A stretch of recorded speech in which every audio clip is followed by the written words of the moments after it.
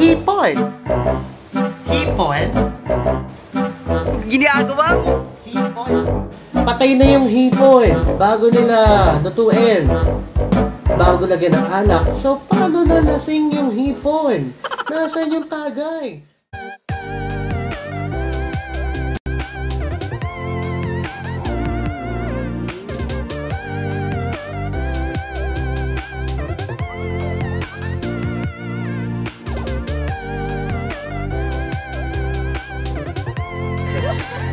Hindi pwede po ni Faith. Naman, say mo na. Recorded to.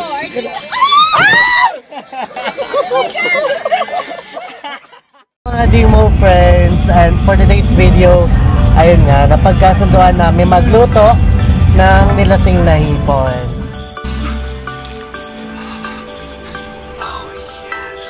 Magluluto kami ng nilasing na hipon kasi marami akong nakita sa YouTube. Hindi sila marunong magluto. Dapat patay na yung hipon bago nila lutuin. Dapat buhay at nilalasing talaga. So ngayon bibili tayo sa Cubao Farmers ng buhay na hipon.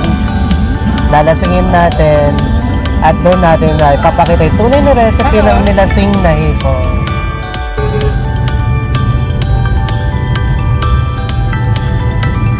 Puting van!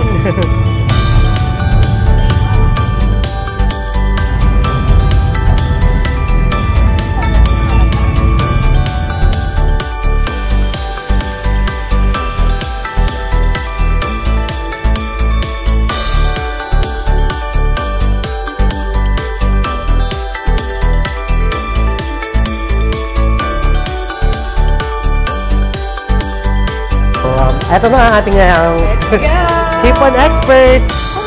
Talong tayo. Okay lang. 1, 2, 3, go. Ayan! Nandito na tayo sa Farmers Market. So, ayan. Ang daming buhay na talaba. Oyster sauce. Ay, oyster ba yun? Ang dami. Ay, mga hipon. Ayun, no? Pero walang buhay dyan. Oo, hanap tayo ng buhay na hipon.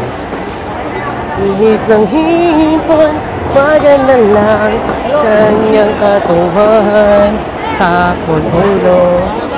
Maganda siyang pag nakatalikod, pag umarap mo ng impacto. Oh, saan ang buhay? Anong kilo? 700 buhay. Buhay? 1 minute, 37 seconds later. Tatalon na yun ang buhay na buhay.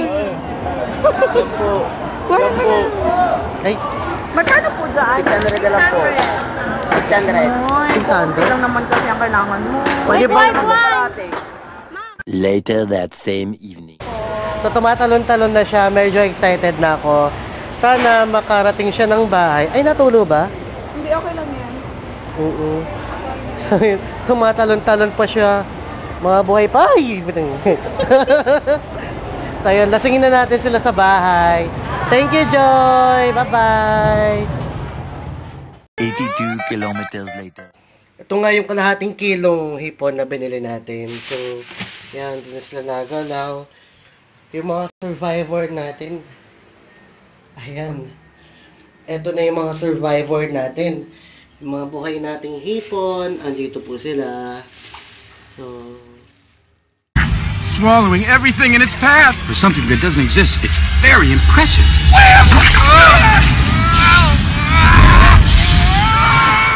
A little longer than a few minutes later. so excited na po sila mag-inom. So, magsha-shot kami ng Emperador. So, ito yung gagamitin natin panglasing sa ating tropang hipon. Yes. Sisimulan na natin yung basic na recipe na hindi ginagawa ng natural na mga chef. So, ito yung friend nating hipon. Mag-start na tayo mag-inom. Siyempre, ako yung tanggero. Ako muna yung inom. Ay! Siyempre, music muna. Ginagawa mo? Lakas! Walang chaser to. Siyempre, next na inom, friend natin hipon. Where am I? Who turned out the lights? Is this the end?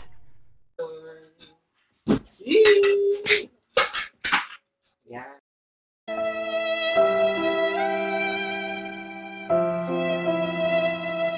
Kasi arte-arte ka dyan, inom pa tayo. Shot pa tayo.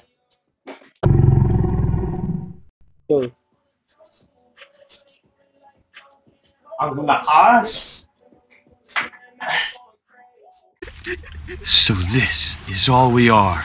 Lunch. To think we spent our whole lives not knowing the truth. Goodbye, Krill World.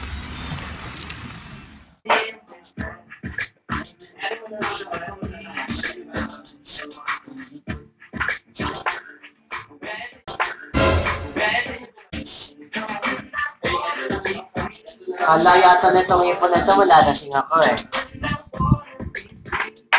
Ikaw na mag-inom. Shot mo na.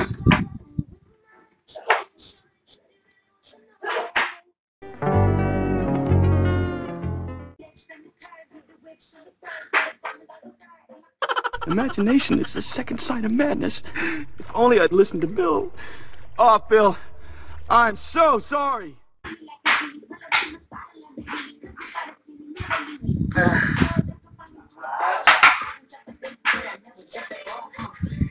Kala mo matatalo mo ako ah.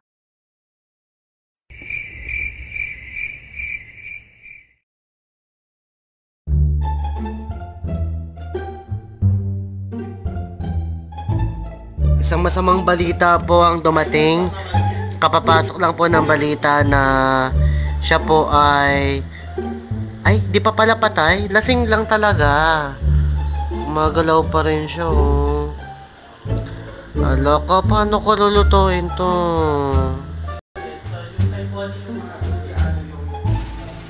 Sa new segment ng ating vlog, which is Darolicious. And for today's menu ay magluluto tayo ng buttered garlic shrimp. At napakasimple lang nito guys. Ito lang ang mga kailangan natin.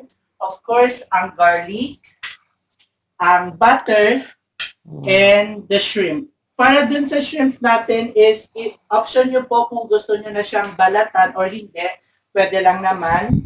Para dun sa garlic, mas prefer namin na mince siya or yung talagang natagtad siya para mas kumapit at mas kumalat yung lasa niya dun sa shrimp.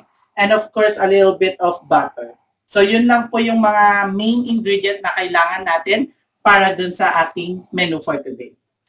Salay ko. Wait, diyan ka lang. Downstairs, pwede ko bang paluto tong nilasing kong hipon? Pwede naman. Anong luto niya ulit? Nilasing na hipon. Nilasing ko na siya, pero paano lulutuin? Paglasing na. Ayun o, nagalaw-galaw pa rin siya, pero ano. What's going on inside my head? Will. Please, make it stop. Will. Ow. Bill? Nagalaw-galaw pa rin siya, pero ano, mas nauna ako nalasing sa kanya eh. Oh! Ayun! Ay, oh my God! Oh. Nalasing na. Naging alon na yan. Oo, kasi nga, manakayo lang MP lights kami. Ano po bang pwedeng... Sige, after natin lutuin yung garlic butter shrimp natin, tsaka naman natin lulutuin yung nilasing mo. Yan yata yung mga katropa niya. Kita niya, pukot na yung ulo. Kaya pala siya sumisa. Kaya siya sumisa. Natakot siya. Shit. Sige po, kayo na bahala dyan at ako'y may hangover.